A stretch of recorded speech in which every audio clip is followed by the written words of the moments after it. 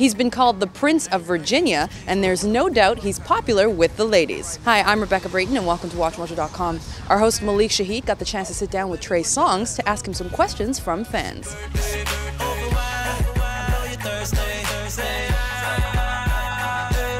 We have Splasher from Montreal, and she would like to know, how does one get a date with Trey? I don't know the last time I had a date, man. My schedule is so crazy. I very seldom have time for personal things.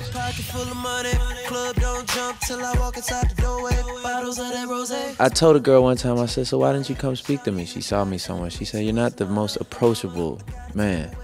I said, I guess I didn't think of that. If you like it, baby, we can take it to the condo. And if you like the condo, we can move the party to the bedroom. I'ma beat your body like a Congo. Another question we have is from Sherbert from Maryland. He says, people in the military really appreciate the video you dedicated to the service member.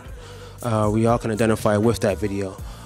Talk to us about that video and why you decided to put that video out. Well, Your Side of the Bed is the video she's talking about. Getting lonely on your side of the bed. You know, I wanted to do something different.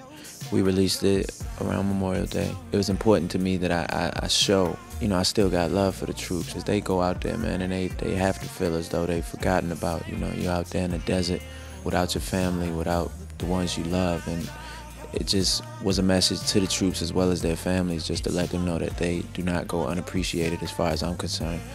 And I think it was a great message within the song, and it was something different that people would expect from me at the time. I don't wanna sleep if you ain't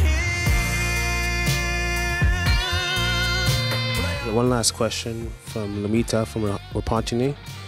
She would like to know, what do you do to relieve your stress? Work out, play Xbox, basketball, you know, and between myself and my team, we have a very fun time working, actually. When you surround yourself with the right people, it makes the job that you're doing so much easier, you know, and it's definitely a lot of pressure. When you have people around you that uplift your spirits and not just have that good energy, it's a beautiful thing, and I have that. Pop champagne 'cause we got that dough. Let me hear you say ah. Say ah. You want me say ah. Say ah. I want to congratulate you on your success. You know what I mean? Like, saw you from 2005 doing your thing, and seeing you today, I'm happy and I'm proud. You know that you're keeping that soulful R&B alive. There's not many people doing that.